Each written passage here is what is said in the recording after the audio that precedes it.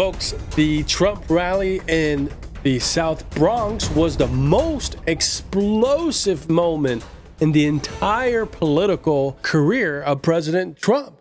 We're talking about thousands upon thousands of Latinos and Black Americans showing up to support Trump. The cheering was so deafening, you could hear it from miles away.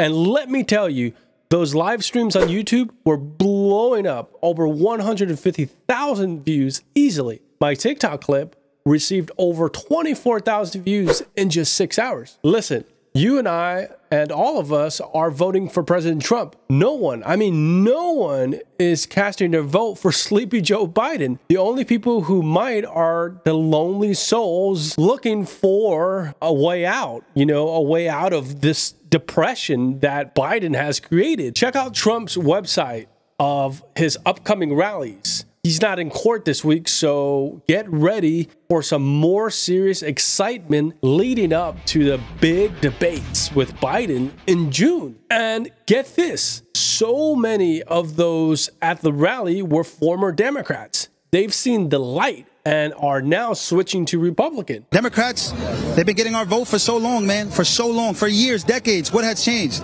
Poverty, not that many jobs out here. It's a struggle.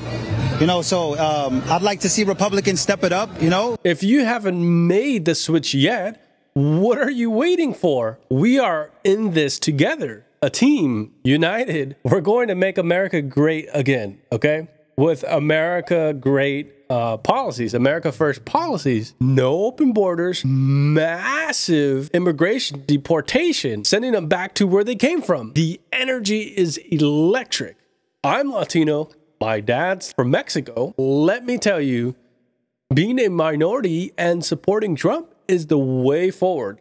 Conservatism is in, folks. Even Bill Maher, with his usual negativity, is starting to see the common sense in Trump's populist appeal. So join us, stand with us, and together, let's keep America great.